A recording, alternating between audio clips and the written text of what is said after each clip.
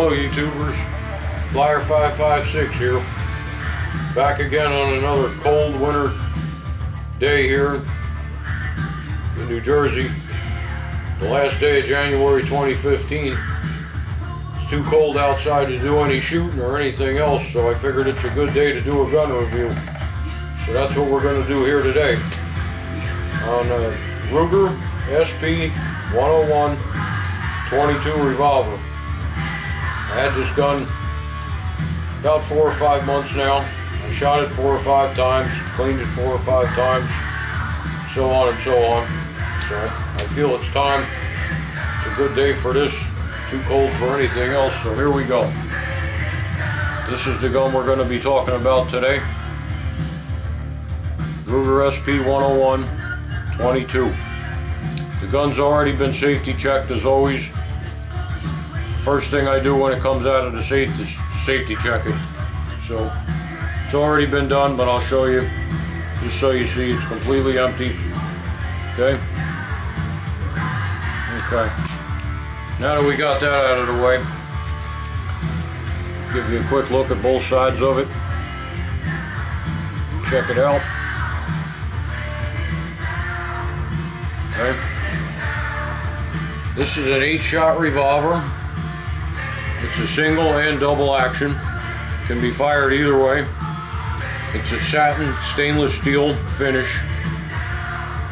It's all stainless steel.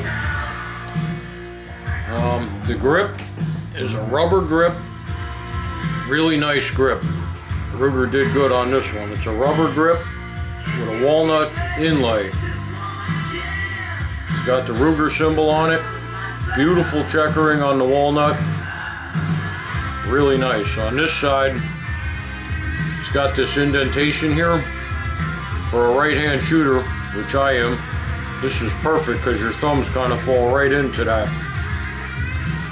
It's really nice feel to that. Outstanding job on the grips there, Ruger. It's a 4.2-inch barrel. The gun weighs 30 ounces. Most people consider this a full-size revolver. To me, it's not really a full-size revolver because I shoot rather large caliber guns. As you all know, I got a couple of 357s, a couple of 44s, and to me, it doesn't feel all that full-size, but I guess if you compared it maybe to a 38 Special or something to that caliber, I guess it could be considered a full-size gun because it is 30 ounces and it is about the size of a standard 38, like a Model 10 or a Model 15 Smith. It's about the size of that. It's a 1 in 16 right-hand twist. The barrel's got a partial underlug, which I like that look. I'm really not crazy about the full underlug, so that's cool. The cylinder, it's a 3 lockup system, like most Ruger revolvers have. It locks up in the front, the rear, and the bottom as you depress the trigger. So it's pretty much guaranteed to line up cylinder to barrel. Dead center every time. That's a good feature. It is rather heavy duty. You know, for a 22, it's a really heavy barrel, as you can see there. It's a good target barrel. Sights, the rear sight, it's a notch. It's fully adjustable, as you can see there, for elevation and windage. Okay. Front sight, it's a fiber optic green sight. It's a really nice jump out and get you type sight, as you can see here. The other thing I like about it is not only is it fiber optic, where the sight goes around the fiber optic insert, it's square. So the square lines up perfect with the square notch in the rear. It's a real nice line up there. I'll see if I can get a sight picture here, if I can get one for you so you can see how that looks. I guess that's decent. It's kind of what you see. It's kind of hard for me to see on the camera, but it is a square notch that lines up pretty good with that. Okay, so it gives you a pretty decent sight picture overall. Let's see, what else can we talk about? That pretty much covers the gun, I guess. It's got the Ruger cylinder release, which is a push button style. You press this button in here, cylinder comes out. Okay. Closes like any other revolver. It does rotate counterclockwise, like the Smith. Okay. That's the way it rotates. Let's see, what else can we talk about? Well, we can talk a little bit about accuracy. I could make a whole nother video on that, but I'll briefly go into it. I wasn't real impressed with the accuracy on this thing. So I did some research after it got cold out and the shooting season kind of ended, and I came to the conclusion I do a lot of reloading, I do a lot of bullet casting, and based on my knowledge with that, I came to the conclusion the 22 really is no different than any other gun. The bullets really need to be fitted to the gun, so I did a little bit of research on what I was shooting at the time, and like I said, I really wasn't impressed with the accuracy, but I did only shoot one type of ammunition through it. What I was shooting was some old Winchester 40 grain hollow point ammo that I had for a long time that I kind of wanted to use up first, so that's what I chose to shoot. And for what I saw, the groups were rather large. But anyhow, the research I did consisted of the same thing I would do if I had this problem with any other gun. Trying to see if the bullet was fitted to the gun. And I came to the conclusion, I'll break it down for you simply here. I got a small chart here of what I did. Like I said, I was shooting Winchester Super X hollow point 40 grain. And what I did is I slugged the barrel, and I came up with the lands being 217 thousandths and the grooves being 221 thousandths. Now, the only thing that's important with that really is the grooves, the 221 thousandths of an inch. That's what they are on this particular gun. And the cylinder throats, I measured all them. They're also 221 thousandths, exactly. I measured all 8 of them. I measured the bullet that I slugged the barrel with, and I came up with 221 for cylinder throat and groove diameter.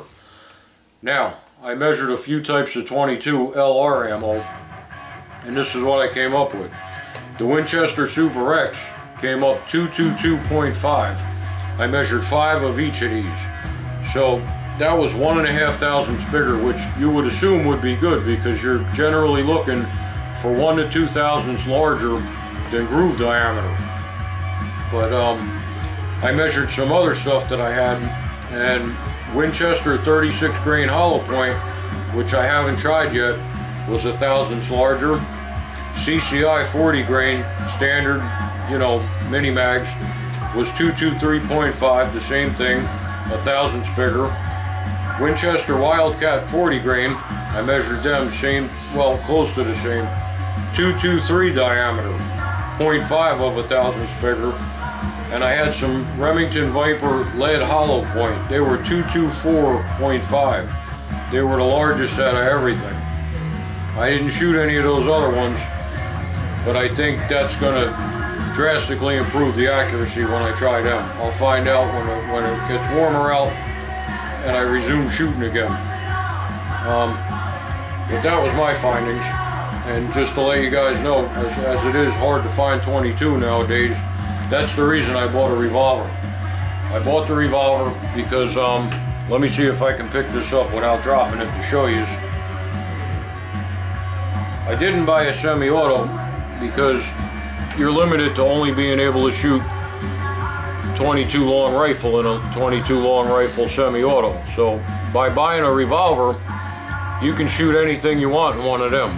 So this first one is what I was shooting the days that I shot it. This is a 40 grain Winchester Super X hollow point, and that has that 222.5 diameter. All these other ones are larger. This is a 22 CB long. This is a subsonic round.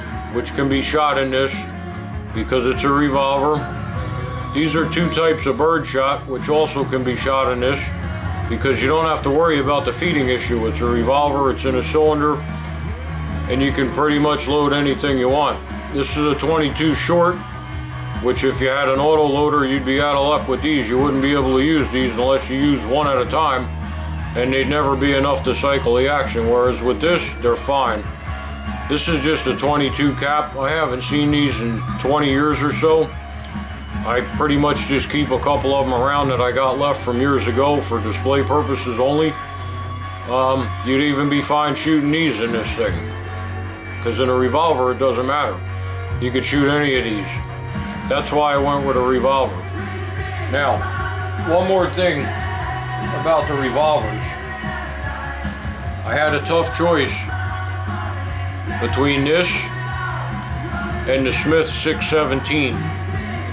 I really wanted to buy the Smith 617. It's a 10-shot revolver. I'm not sure the barrel length, it's much longer than this.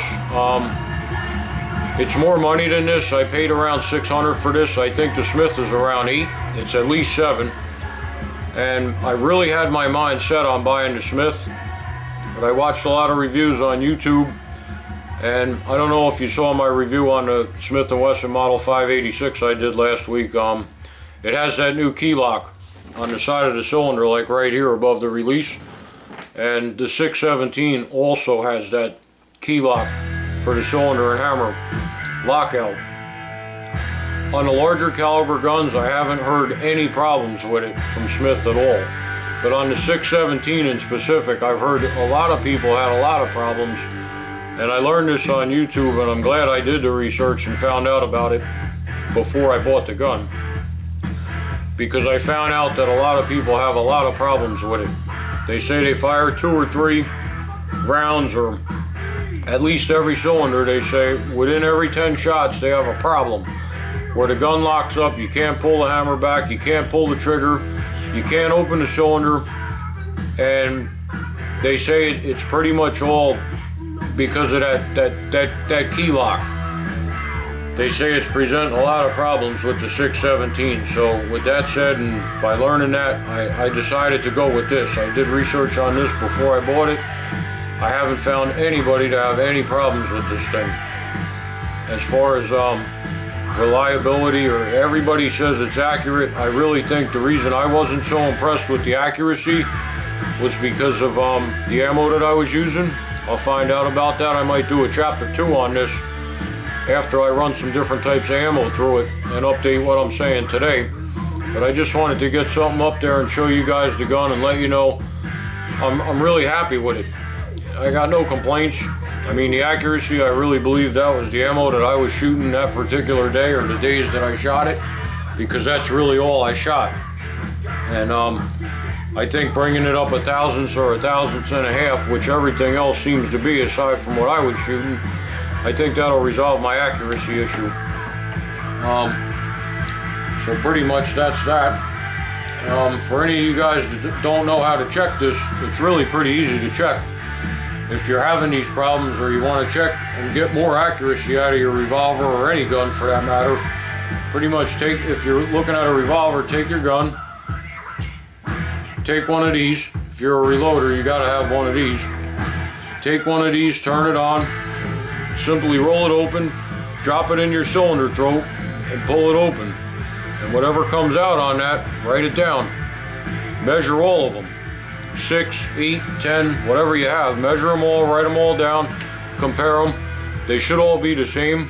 If not, they should be very close, within 0.5 of 1/1000. Write that measurement down, get an overall estimate of what the measurement is, document that, and then take a bullet.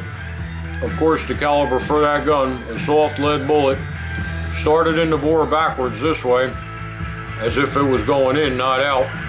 Tap it in with a rubber mallet, and then take a wooden dowel and tap it through the bore so it comes out here, right out the forcing cone. Let it drop out, and then take this and measure it. You want to measure the fattest part of that. That's the groove diameter. You're going to come up with 2 measurements. You're going to have a small one and a large one. The small one is going to be your lands. You don't want that measurement. You want the grooves. You want the larger of the two. As you bring this around the bullet, once it's got the grooves in it, when you ram it through the barrel, you'll see it'll go large, small, large, small, large, small. You want the larger of the two. That's the groove diameter. Most likely your groove diameter will match the throat diameter. This here is the throat diameter, the front of the cylinder. Once you got those two measurements, you'll know what your diameter is. You're looking for a bullet 1 to 2 thousandths larger than that for the most accuracy possible. Okay. Oh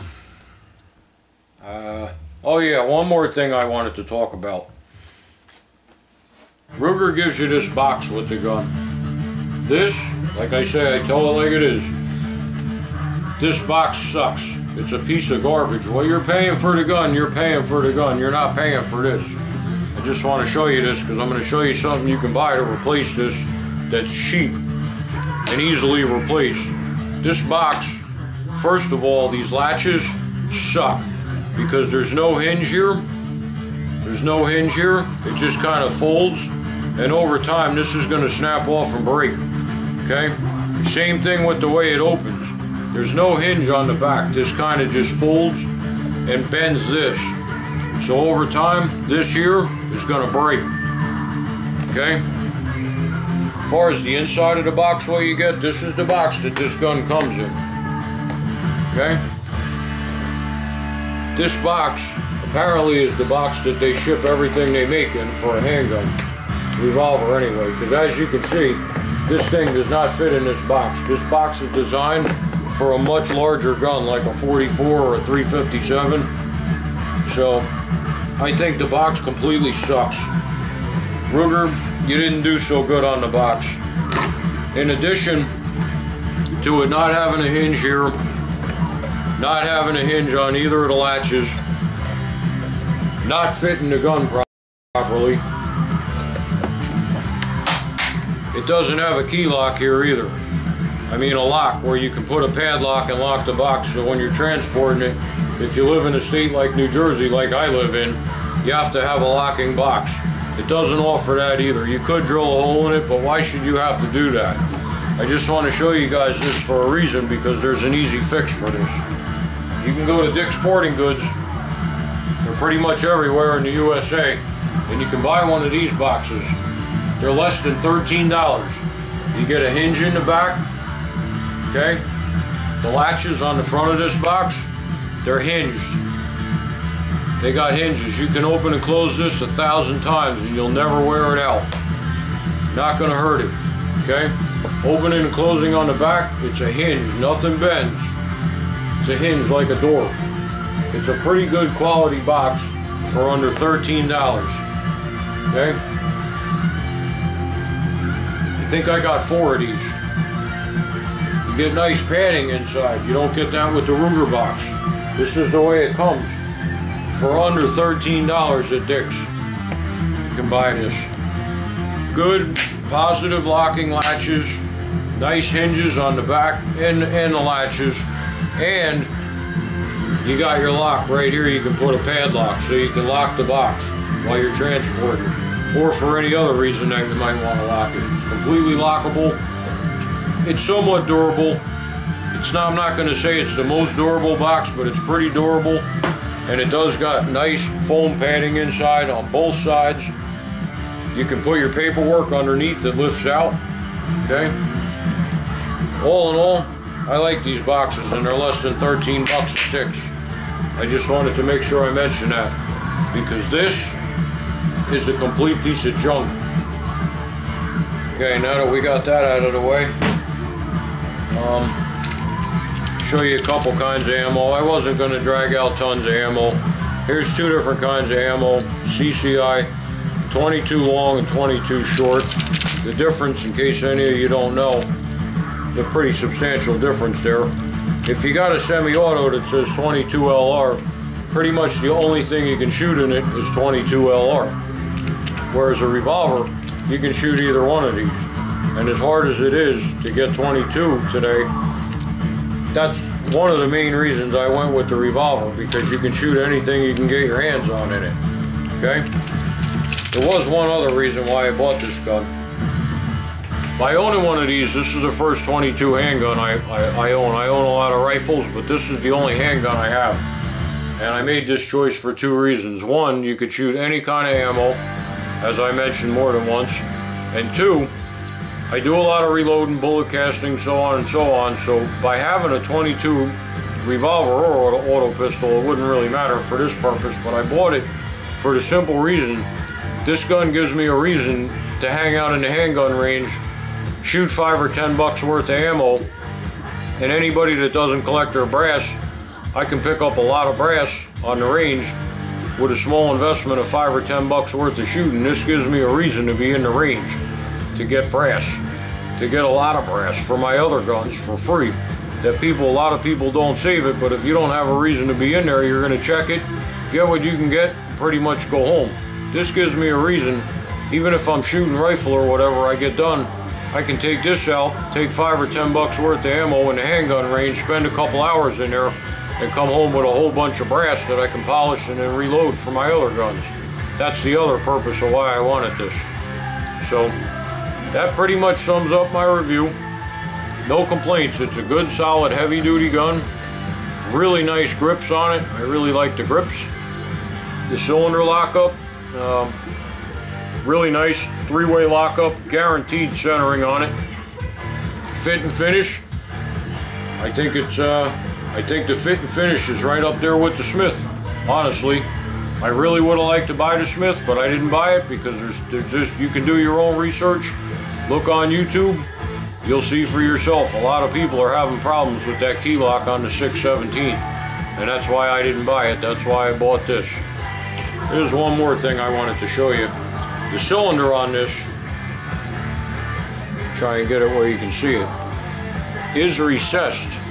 See where the cartridges go in? Like if I drop one in, if I take this 22 long rifle and drop it in, it's flush. Right to the cylinder, flush. Okay? Doesn't stick out like that. It's recessed. Like the old Smiths that were made back in the 70s. All the cylinders are recessed on this. I thought that was pretty cool. It's not why I bought it, but I thought it was pretty cool. And I just wanted to mention that. The cylinders are recessed, which is a nice feature.